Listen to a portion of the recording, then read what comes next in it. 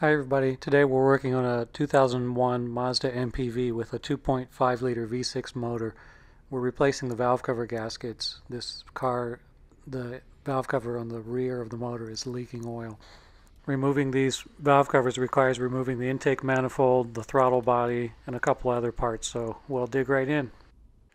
I've never worked on this particular motor before, and as I always like to do before digging in, I just quickly look over the motor and kind of orient myself with how the thing is put together.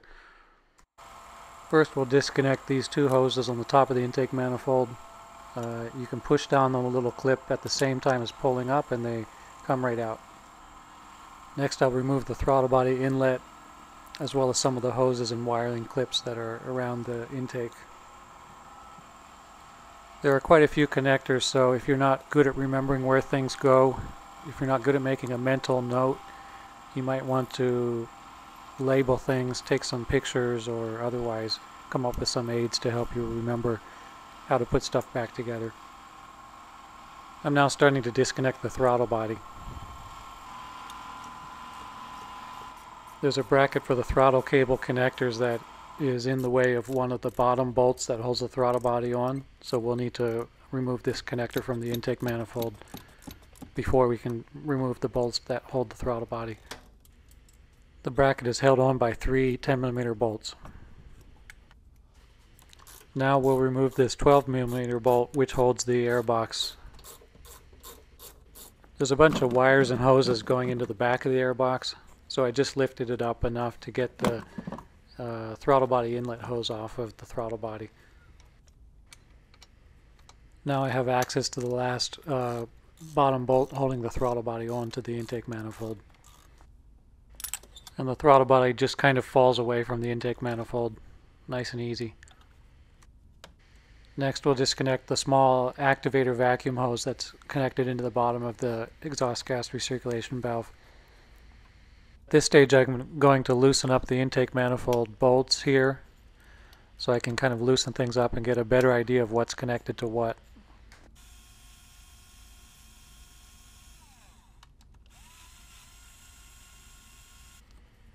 Then I just kind of lift up gently on the intake manifold and see what moves together with it and what doesn't. It looks like there's a few bits along the back here that will need to come out as well. There's a couple of wiring connectors and hoses back here. These bolts are holding the exhaust gas recirculation valve onto the intake manifold. A metal gasket will fall out when you pull the second bolt out, so be prepared for that. It'll fall completely under the car. Just get under there and look for it. There's a large diameter hose behind the EGR valve. It's really brittle, so be very careful when you disconnect it. There's one additional vacuum line underneath the throttle body. You can just push this on off. And now we can maneuver the intake manifold out of the car, just going real slow, making sure there's nothing still connected to it that we forgot to disconnect. And it's clear. This car has about 105,000 miles and a lot of carbon buildup on the throttle body and on some of these intake ports here, so I'll just do my best job I can to clean them up before I reassemble everything.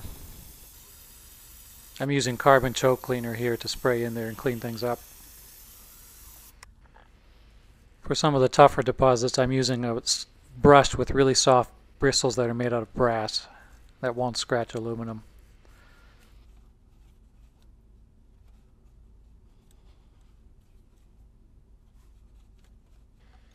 Now we can start removing the various boxes and connections that are on top of the valve covers.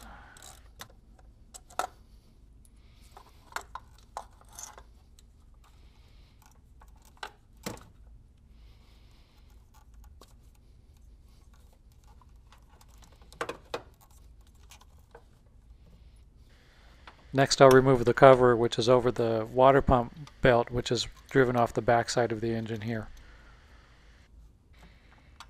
There's one small wiring bracket at the back end of the valve cover. We'll take this off as well. Next we'll pull each of the spark plug wires and then put the wiring up out of the way.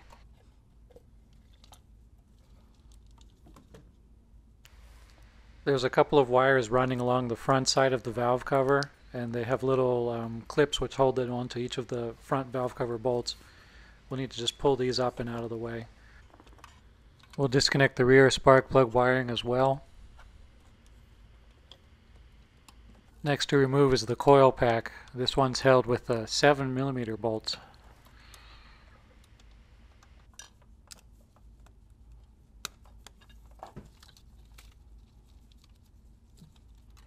Okay, we can finally start removing each of the valve cover bolts.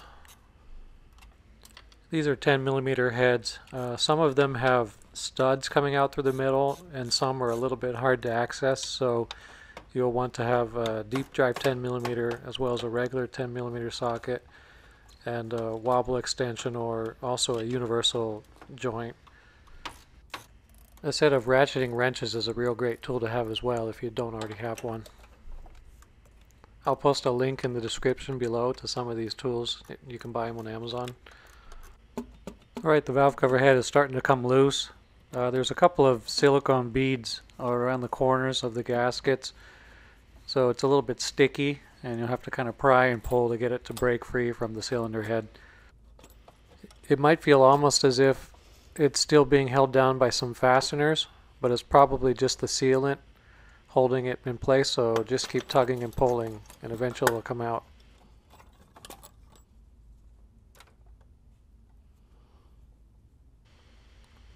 Now we'll start working on the back head. I apologize for the camera angle here, it's a little bit hard to see.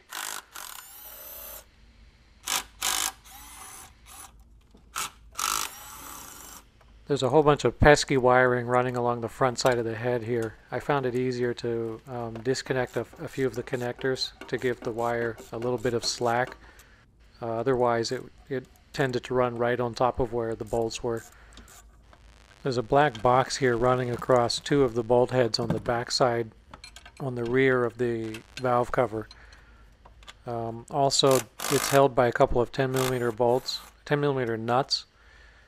But these are not the nuts that are fastening down the valve cover, so once you remove the black box there's a couple of studs underneath it that need to be removed. And with that the valve cover is finally free and can be removed from the car. I'll go through with a scraper and clean up the spots where there's some sealant attached to the cylinder head surface here. The sealant is at the front of the motor in between the head surface and the timing covers, and also along the back right at the power takeoff for the water pump belt pulley. We're installing a new Felpro valve cover gasket set. I'll post a link in the description for where you can buy this part.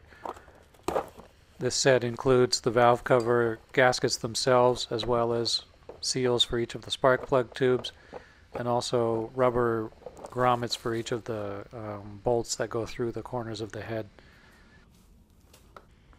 So really simple, we just squeeze the new ring seals and the gasket right on there. It's a little bit loose, it's not super tight, so it's probably a good idea to clean it up as best you can to get rid of any remaining oil. That'll kind of help the parts to stay in place when you turn everything upside down to put it back onto the engine. These little guys aren't very much fun to install. You have to pry the old grommets off of the bolts. I'm using a pick tool. I guess you could also just cut them in half and then squeeze the new grommets in place onto each of them.